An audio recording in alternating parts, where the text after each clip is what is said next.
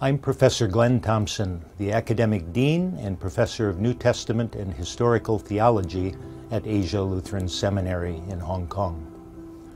On October 4th, 2018, ALS was honored to host on our Hong Kong campus Dr. Peter Williams, Principal of Tyndale House in Cambridge, England. Dr. Williams is recognized internationally for his research on the Bible and its original texts. In this lecture, he focuses on a matter that is both troubling to some Christians and a point at which skeptics often attack the sacred scriptures. In the Old Testament, the God of Israel at times sanctions and even commands his people to acts of violence against his enemies. Is such violence morally acceptable? Dr. Williams faces this problem head-on, while seriously yet reverently examining the sacred texts. ALS thanks Dr. Williams for sharing his expertise with us, and we pray that this lecture will bless all of you who hear it.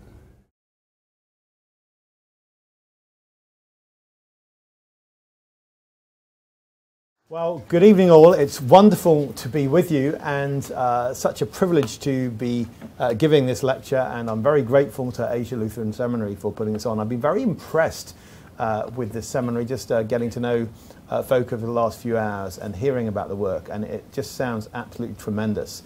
And just say, if any of you are studying the Bible at higher levels, we would absolutely love to be in contact with you at Tyndale House.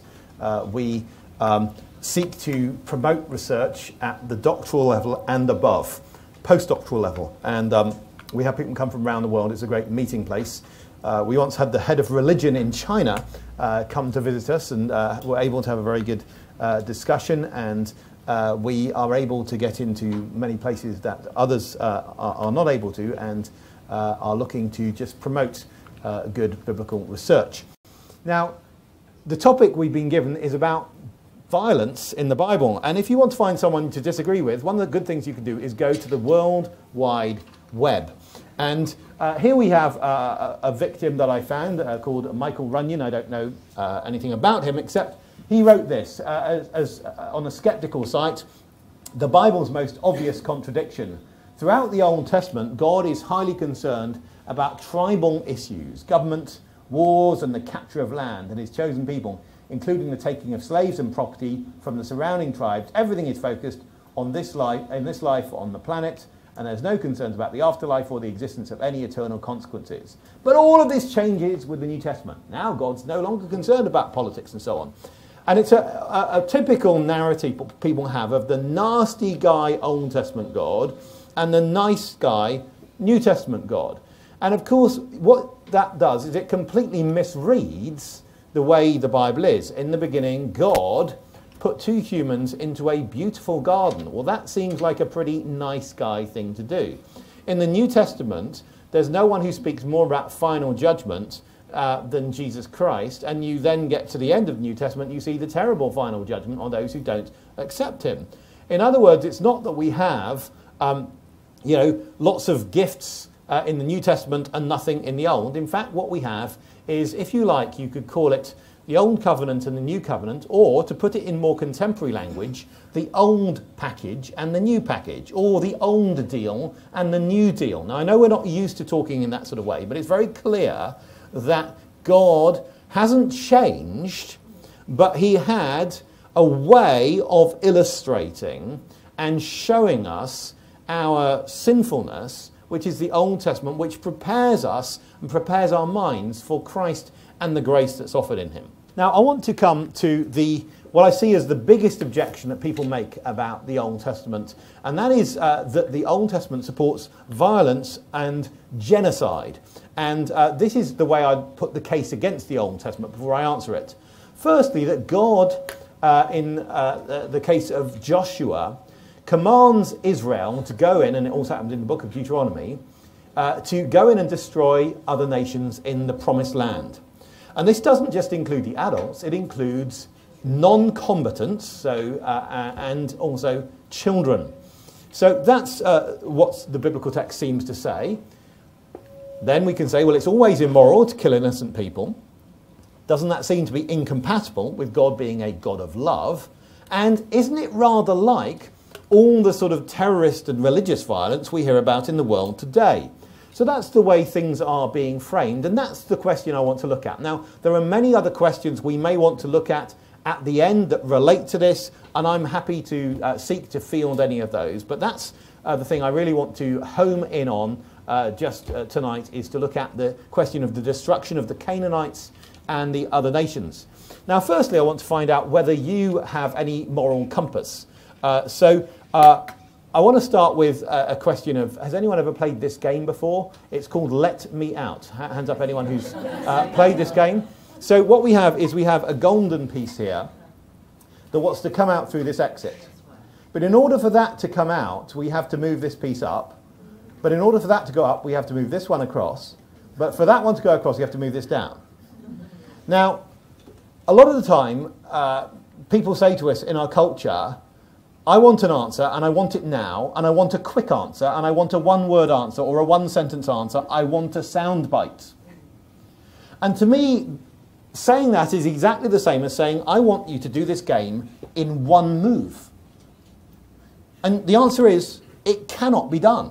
But if you allow me quite a few moves, no difficulty. Everyone in the room could do it, I believe, right?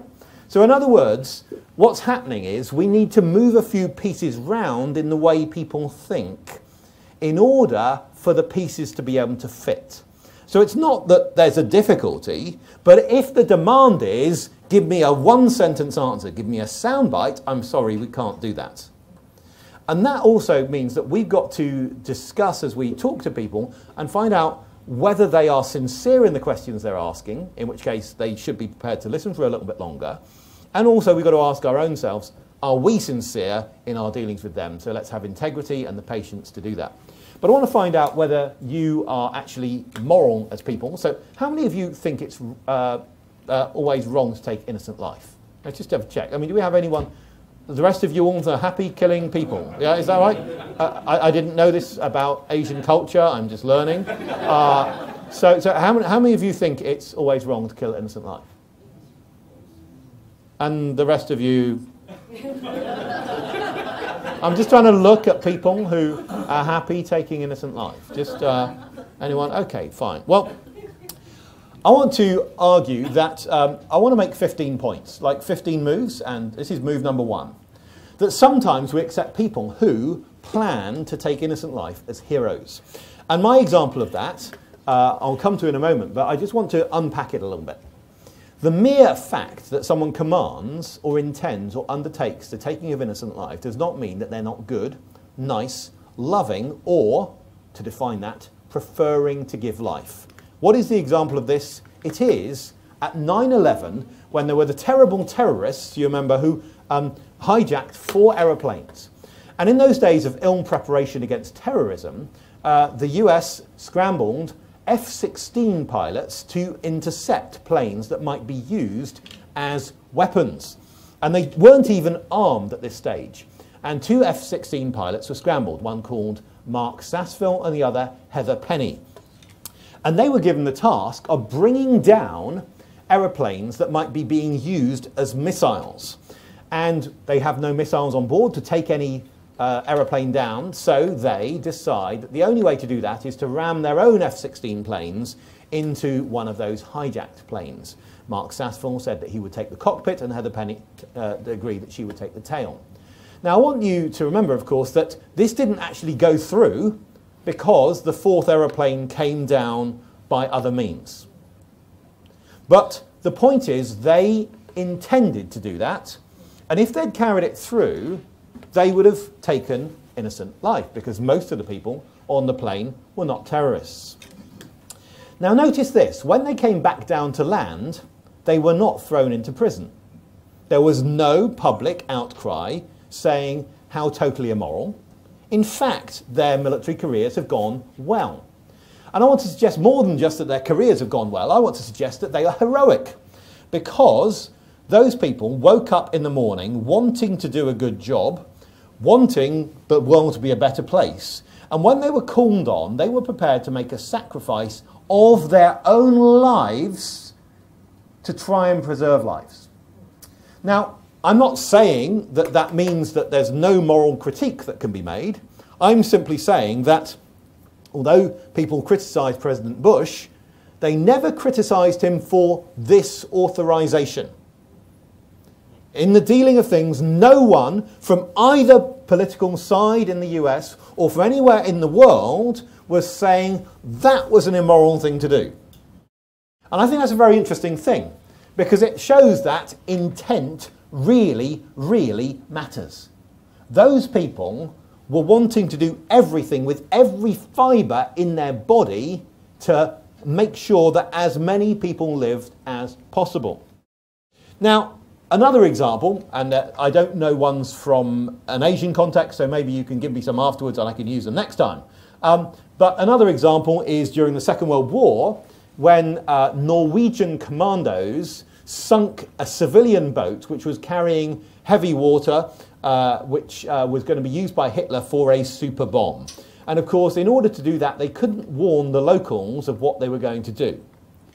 And again, I think if one of those was known to you, you wouldn't be ashamed of knowing them or think that they were bad people. They were in fact intending to give life. Now, with our examples, there is a weakness. And the weakness is this. Did those people really have the moral authority to take life? Does the US president even have authority to command such a thing? But of course, with God, that vulnerability doesn't exist, because God is the giver of life and therefore its owner, and the only due authority who can actually command the giving of life. So therefore, we can use what's called an a fortiori argument, an argument from the weaker to the stronger. If we are prepared to accept the benevolence of Mark Sassville and Heather Penny as people who did something which would have resulted in the taking of innocent life, or if it had been gone through, and we're prepared to accept them as heroic, surely God is in a stronger position because he actually gave life in the first place. And therefore, for him to end a life is simply to take back what he gave. Now, I want to say that this argument also works even if you're with an atheist. Now, the atheist says, I don't believe in God, so I don't count this argument. That is no excuse. And you know why? That is because God is a character in a book called the Bible. Now, if I read, say, the Harry Potter books, I can't judge the characters in the Harry Potter books not believing that Harry exists. For the sake of the story, Harry exists. If I read The Lord of the Rings, then I have to believe there's a real Sauron and there are hobbits and so on. In the story world of the Bible, who is the biggest character? The one who comes up the most? God.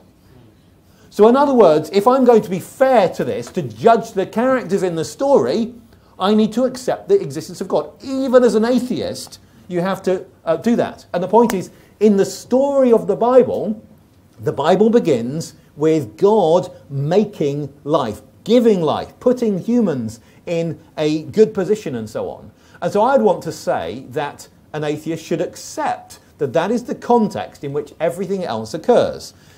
So we can make that a fortiori argument, that God is the giver of life and therefore the only one who can command the ending of life. Now, should we take someone's life because we think it's a good thing to do? No. If we have an idea in our head that we should take someone's life, is that a reason to take it? No. If someone tells you to take someone's life, is that a reason to? No.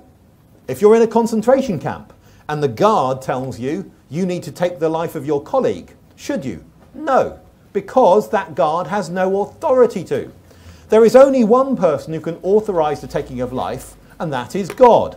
And I want to say that sometimes authorization changes a moral category. So here I have my credit card, and I can give you my credit card and say you can spend money on it, and that's morally fine. But if you take my credit card without my permission and spend money on it, that's theft. In other words, my authorization changes things. This happens in all sorts of financial situations. You give someone your car keys and so on, it's different from them taking it. So if the person who owns life gives an authorization, that actually changes the moral category. It actually becomes okay. Now, sometimes Christians, because we're very interested in resisting abortion, and I think that's good, that we should, we talk about the sanctity of life. Life in itself is sacred. I want to say that's a bit of a shorthand and not the most precise way. I think the most precise way is to talk about this. It's the not belonging to you-ness of life, or the not belonging to me-ness of life. Life doesn't belong to me. No one else's life belongs to me. My own life doesn't belong to me. That's why I can't take someone else's life. I can't take my own life. It belongs to God. In other words, God is the only one who can take life, and to take life without his authorization is theft from God Almighty. Therefore, I want to define murder as the unauthorized taking of life. The unauthorized taking of life. Now, there's another difference with our F-16 pilots. That is, the F-16 pilots don't know the future. So let's say that the F-16 pilots had actually brought down the plane. Well, no doubt the families of the innocent people on that plane would have complained and said, some of them might have said something like this: how do we know that the good people on the plane weren't about to get back control? And you see, we're prepared to accept them as heroes, even though there is that weakness about what they know. But of course, that weakness does not exist with God. So again, we can make an a fortiori argument, an argument from the weaker to the stronger, if we accept that these people could be heroic even though they don't know the future. Well, God does know the future. And in the Bible story, God knows the future. And that makes a big difference. When my children were a lot younger, I would throw them up and catch them. One of the things that made that morally okay is that I had reason to believe I could catch them. If I didn't have reason to believe I could catch them, it would have been morally dubious, right?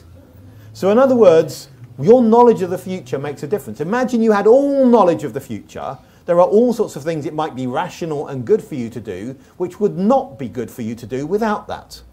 Now, God is in a class of his own. He is the only one who has all knowledge. I'm not saying this is something that we can go and do. We shouldn't be trying to copy God in everything. We should be looking to copy God in the things we're told to copy God in, and not in the other things. So God has future knowledge, and that absolutely changes things. In other words, in giving a command, like the command to destroy the Canaanites, he may have access to all sorts of information about what will happen in the future that no one else has access to. Now, a fourth point is this. None of this happens in a vacuum. It happens in the context of a story in the Bible of a good God. That God is a benevolent God. God's kind right the way through the Old Testament. And this is very important. If you're looking at judging something, you take up character references.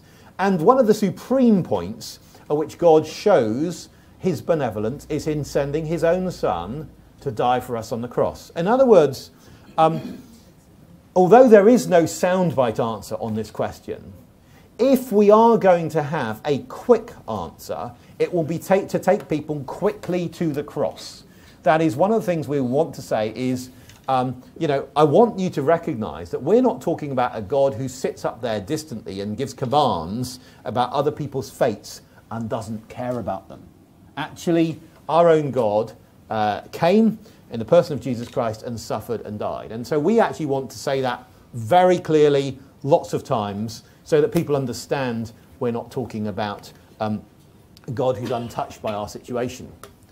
I also want to say when we're reading the Bible, we need to remember that the Bible is full of miraculous stories. And you can't take the miraculous out of the story any more than you can take magic out of the Harry Potter stories and still have a story. Or take the ring out of the Lord of the Rings and still have a story. It just can't happen. God does miracles everywhere. And I must not read the stories of Joshua and the conquest without thinking about the miracles that are associated with it. In fact, the time of the Exodus leading up to Moses and so on is the greatest display of miracles in the entire Old Testament, such a cluster of miracles. But often when people attack the Old Testament, they launch two attacks simultaneously. Attack number one, it is not true. Attack number two, it is immoral. And I want to say that that double attack is unfair, because whether or not it's historically true is irrelevant to the question of the morality of the story. I can judge the niceness or nastiness of characters in stories without believing that they're true. I can look at the Homer's Odyssey, and when I'm looking at that, I need to think that, according to the story, Athena, the goddess, really does appear to Odysseus. I can't factor that out because it's miraculous and then start thinking of Odysseus. It's the same with any story from anywhere. You have to take it on its own grounds. So the point is, an integral part of the Bible story is that these are miraculous, and you can't bracket that out. Now, when my children were younger, I used to let them watch Tom and Jerry. You have Tom and Jerry here? Yeah. Now, one of the reasons I was happy for them to watch this is I believe my children were sufficiently discerning to recognise that different physical laws apply in the Tom and Jerry universe. In other words, if they try and do this same thing to each other, different effects will arise. Or in the Disney story of the Sorcerer's Apprentice, and of course it comes back before Disney's Dukas, isn't it? That when someone chops the broom in two, they become two brooms, and so on. Now, one of the reasons we believe it's bad to stab people is that stabbing them causes them pain and tends to shorten their lives.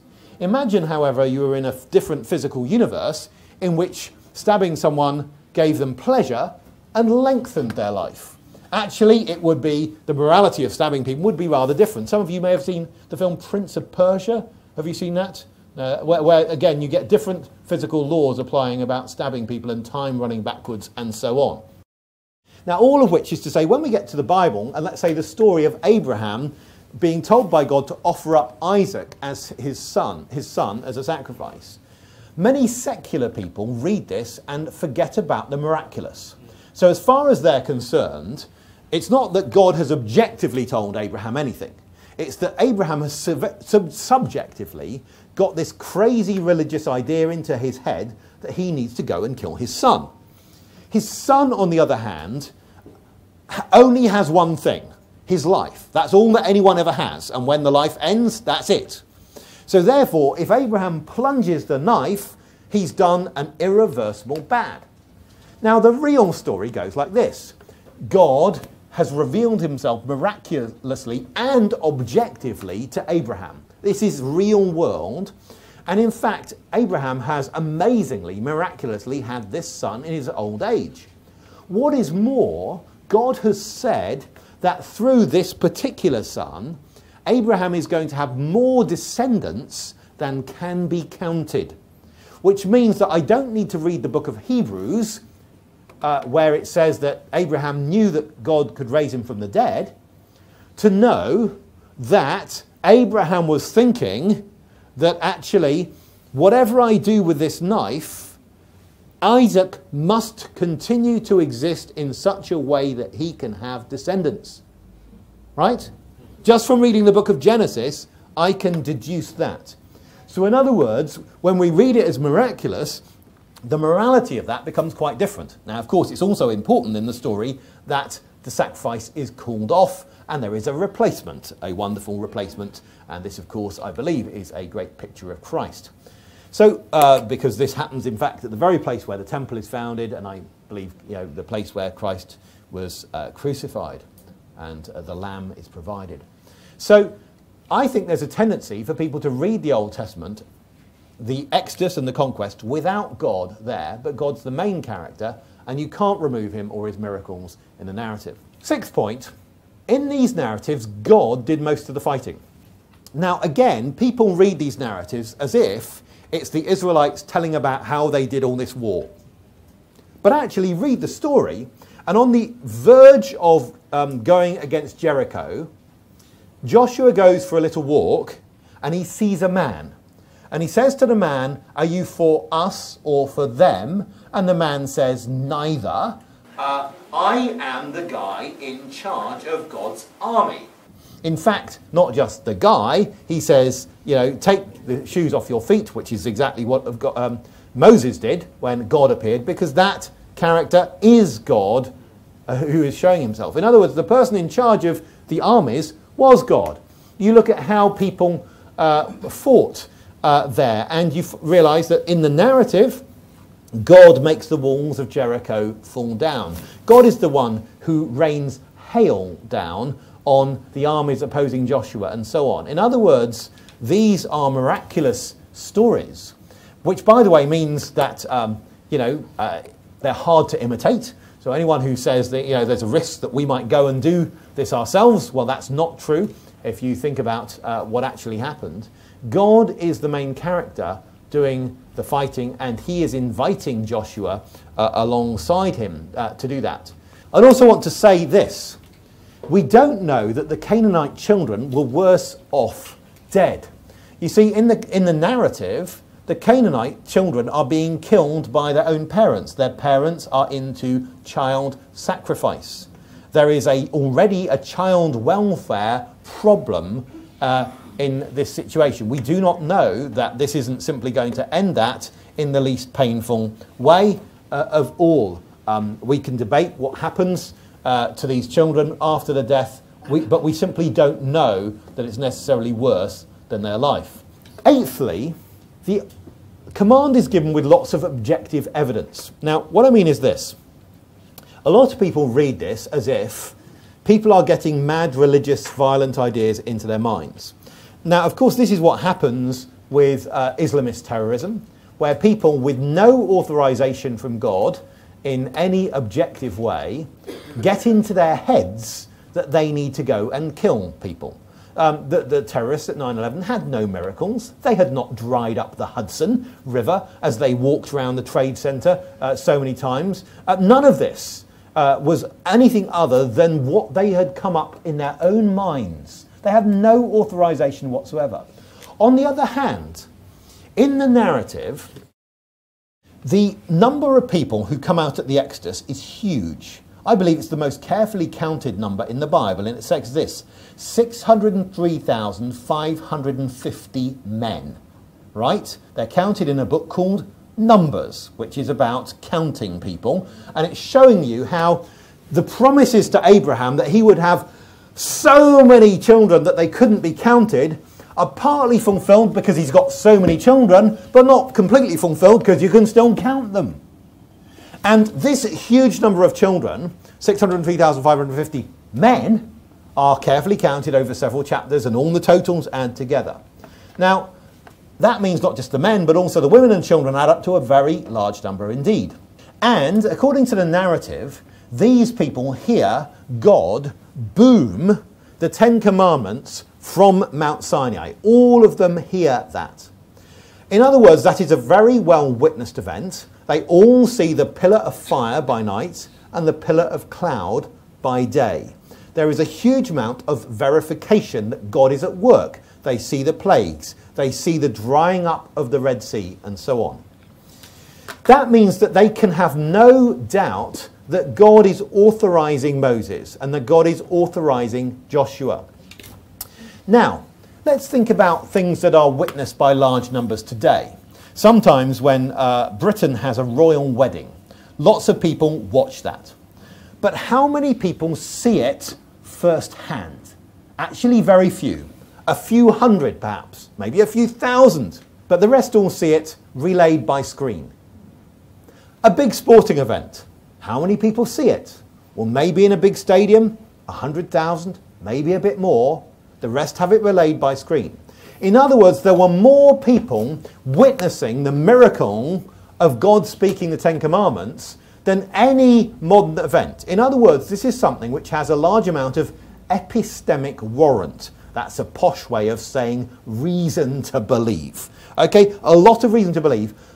So as much reason as you have for believing almost anything that you believe about history, about geography and so on, there are more witnesses to God's validation of Moses.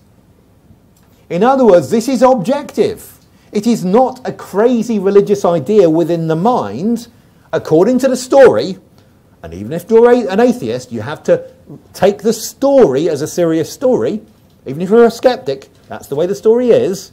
According to the story, this has a lot of objective reason given with the command. And that's very important to recognise that. Ninthly, according to the narrative, the Canaanites are wicked. They are not good people. In fact, it says that they are sacrificing their own children. By the way, if anyone wants this PowerPoint, I'm very happy to leave it with the seminary, and you can have all these slides for personal use. But they were sacrificing their own children, and it says in Deuteronomy, for every abominable thing that the Lord hates, they've done for their gods, for they even burn their sons and their daughters in the fire to their gods. So there are wicked people, that has to be factored in.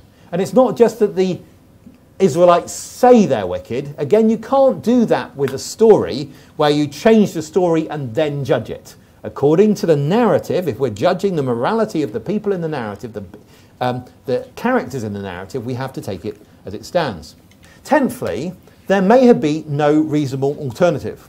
Now, there are an infinite number of questions that begin, why did God, that we do not know the answer to. Because God has infinite knowledge, and he's chosen to give us a limited share in that. And that's fine. We're not supposed to become omniscient. He stays omniscient. We're supposed to do what we can with our brains, right? With his strength. But what we can say this is God knows everything, and he may know what will be the outcome of every single situation. Now, we might come up with a situation like this and say, well, wouldn't it be logical for the Israelites to destroy all the Canaanite adults, but to leave the children, and to have some wonderful adoption scheme for Canaanite children? Now, God may know what would result from that. He may know that you can't do that in that particular society, and what would happen is those children would rise up to avenge their parents, and that there would be 314 years of war, resulting in this many deaths and so on. Now, I'm not saying the Bible says that, but I'm just saying if you allow that there is an omniscient God, a God who knows everything, then it's absolutely reasonable to say, I can trust him to have made calculations about what will be best. I can't do that myself. And the burden of proof is on anyone to say that is not the case. In other words, anything else may have resulted in greater pain. So sometimes a loving person inflicts pain. A loving surgeon may chop someone's leg off. Why? Well, do they like chopping people's legs off? No, but it's better than the alternative. And in the same way, we should allow that God does this in time. Ultimately, the Bible teaches us that he will bring everything into an ultimate, final, just judgment. But we understand that also this is his world and he can step in and chooses to do so. So what if this move put an end to child sacrifice by the Canaanites? What if over the centuries, if it had been carried out, it resulted in the death of fewer children? 11thly, it's important to recognise that Israel is in a unique position as God's judicial representative. They are judge on behalf of God. That's not a position any nation is in today. So what we can't do is read these texts and think, I'm going to go and do that. I'm going to be part of God's plan to judge another nation. No, this is at a unique point in history. Now, it's funny that people have more problem with the destruction of the Canaanites than they do with the flood of Noah, where, of course, at that time, God judges directly. People have more of a problem with him using humans to judge other humans than they do him judging directly. But that's not particularly logical for them to do so. If God may judge directly, and of course he can, it's his world, then he may also use his creatures to judge other creatures. But that is a different situation from any today where no one has that authorization. An important point can be made 12thly, and that is that the Canaanites were warned. They had the opportunity to repent. I want to begin with the story of Rahab. You remember in the book of Joshua how just before the destruction of Jericho, the spies go to Jericho, and it's as if the camera goes into slow motion, because suddenly you get all of this focus on one particular woman, a prostitute, and her search for God. And she says this to the spies, I know that the Lord has given you the land. Now, if she can know that, everyone can know that the Lord has given them the land. and that the fear of you has fallen on us, and that all the inhabitants of the land melt away before you. Notice that phrase, melt away. For we have heard how the Lord dried up the water of the Red Sea before you when you came out of Egypt, and what you did to the 2 kings of the Amorites who were beyond the Jordan, to Sihon and Og, whom you devoted to destruction. And as soon as we heard it, our hearts melted, and then there was no longer no spirit left in any man because of you, for the Lord your God, he is God in heavens above and on the earth beneath. So notice she says that all of the inhabitants of the land have heard of God's miracle drying up the waters of the Red Sea. Now that's a really interesting thing, because that means God has testified miraculous things to them, and she has recognized on this basis that God therefore must be the possessor of heaven and earth, of everything. Now if she can recognize that as a prostitute based on the evidence, surely everyone is able to recognize that. 3 chapters later, we have a different body of water being dried up. It's the drying up in chapters 3 and 4 of Joshua of the Jordan.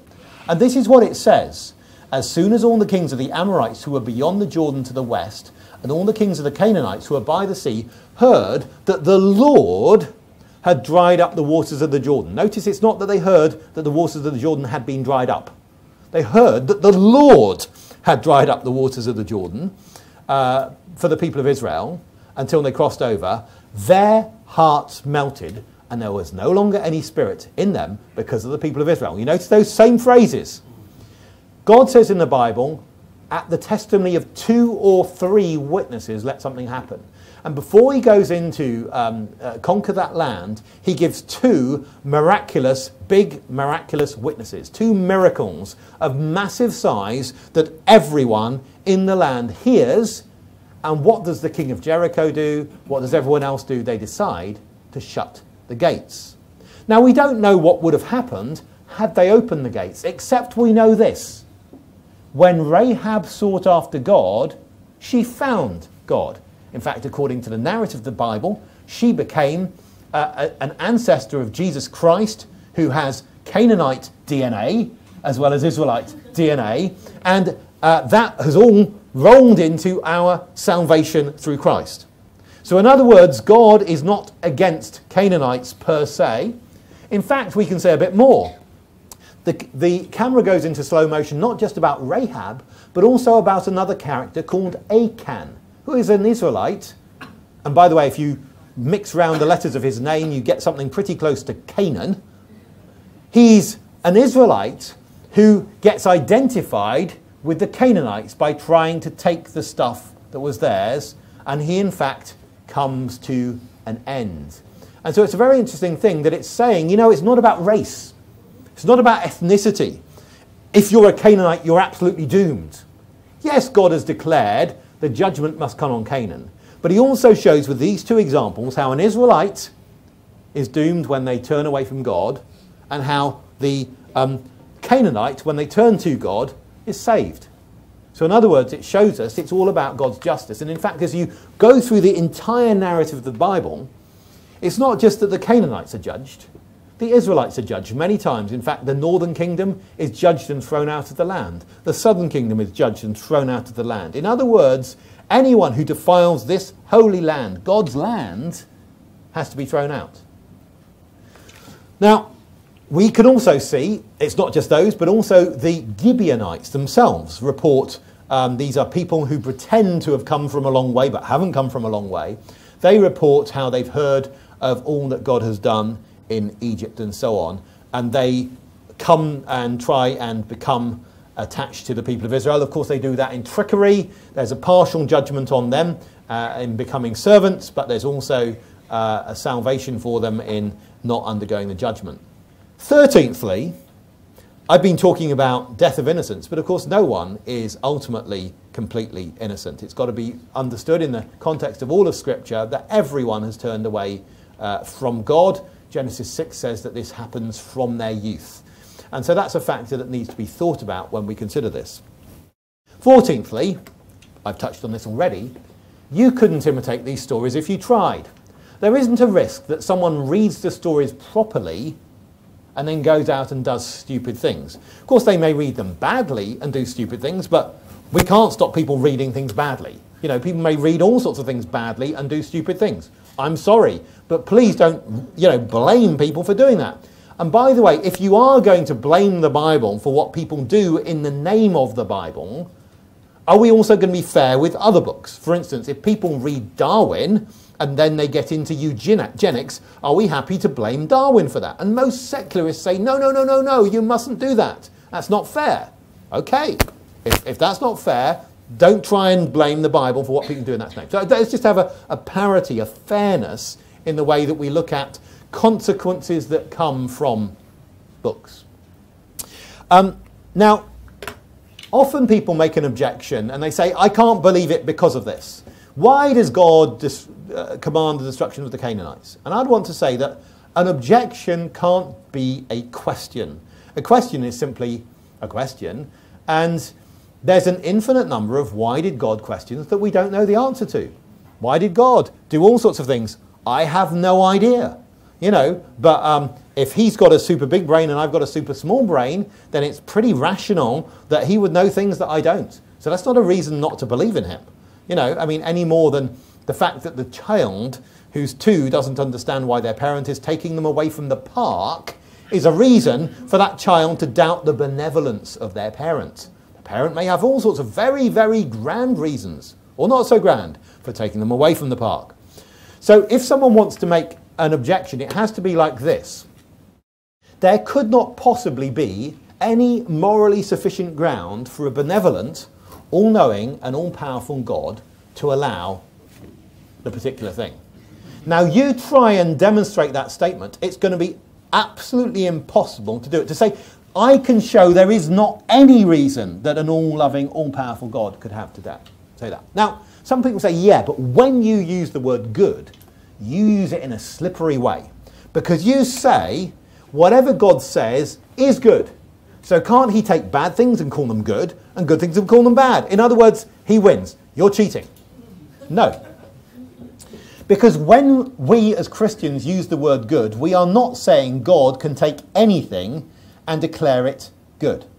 In fact, we who believe in the omnipotence of God do not believe that God can do everything. In fact, we believe there's an infinite number of things that God cannot do. He cannot make a God bigger than himself. He cannot break his word. He cannot make 1 God, 2 God, 3 gods bigger than himself. He cannot make himself not exist. All sorts of things he can't do. And so what we mean when we say he's all-powerful is that he can do everything he wants to do, and in big and powerful ways. Everything consistent with his character. Now, one of the things about the Bible is the Bible tells us that God is life. In him is life. There's no life elsewhere. And all life comes from him. He's the living God. And the Bible also tells us he doesn't like death. He takes no pleasure in the death of the wicked. So actually, that gives us a definition of goodness. And I use this right at the very beginning. Someone preferring to give life. We can maintain that God is always someone who prefers to give life. Why does he do that? Is that because life is a principle above him that he has to obey? No. Because he is life, and life is an expression of himself. So in other words, of course, he prefers giving out, allowing other people to exist as he exists, rather than terminating existence. He is joy. He prefers giving joy to pain. He prefers people living with his laws rather than disobeying them and going against him. So in other words, we can understand that God is benevolent in a real sense. God is someone who prefers to give life. But when someone tries to run this and say there is no possible ground that someone who prefers to give life could possibly have for allowing something, then I'd want to say you really can't show that. And we've got all sorts of reasons in the storyline of the Bible for trusting that God is good, benevolent, and kind. If someone wants to make an objection to the Bible, I think there are only 4 rational objections that can be made about this, and I'll go through them each. One is this: it was immoral for God, as defined in the narrative, to command the destruction of the Canaanites. Now, do you want to make that objection, to say it really was wrong of him to do that?